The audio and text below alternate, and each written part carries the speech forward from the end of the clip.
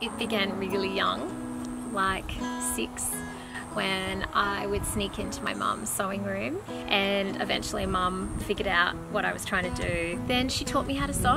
I think by the time I was 10, I could pretty much draft patterns from clothes that I already had, and I was doing everything like from dresses to go to special occasions to swimwear, but I didn't even realize that that's what I was doing. To me, I was just a child and I was just playing.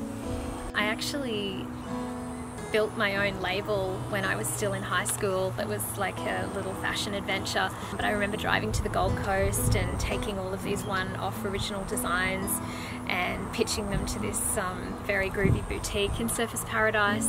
And that was still while I was in high school. I actually remember years later being at, it was like a rave or something in Brisbane, and I remember seeing one of my designs. It was the first time that I'd seen my work on somebody that I didn't know, and just seeing it from afar, and remember building it and having this massive sense of satisfaction that I'd created that and someone had purchased it and they didn't know it was mine. And that was a gratifying moment as a designer. It took a very big break from fashion, a good decade, having my babies and being a mum and being a wife and living away from Australia, to actually miss it and begin to dream about it and begin to, realise that it actually was a gift and that I would need to do something with it again one day.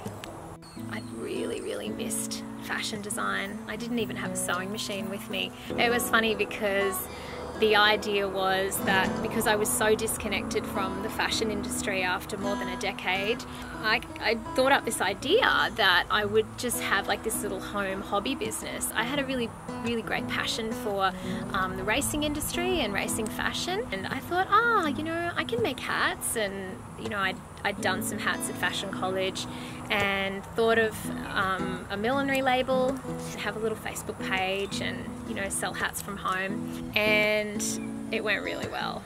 It went so well that the little home hobby that it was meant to be didn't quite eventuate. I was working for Lady Gaga by mid-2014, so within 18 months I'd been seen on Instagram, this tiny little Instagram account that I had, contacted by New York.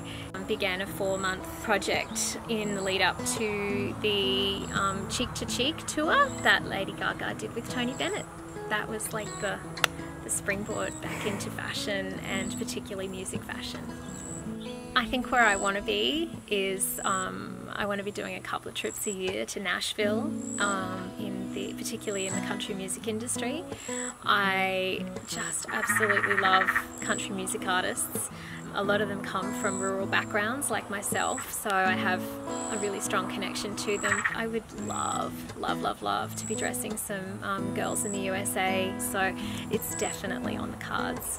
I think with the idea that I originally decided for it to be a home business, a lot of it still is. So a huge portion of what I do is done from home in my home studio. I love that when I'm on a deadline, as stressful as it can seem, it can be 3 o'clock in the morning, and if one of my kids wake up, they just know that there's a glow in Mummy's design studio, and they hear the music and they can come in and they can get a cuddle in the middle of the night, and I can walk them back to their room and lay with them for 20 minutes. So I feel really blessed. I absolutely am living the dream, the success that I'm, achieving around my work, but I also get to do the majority of it from home.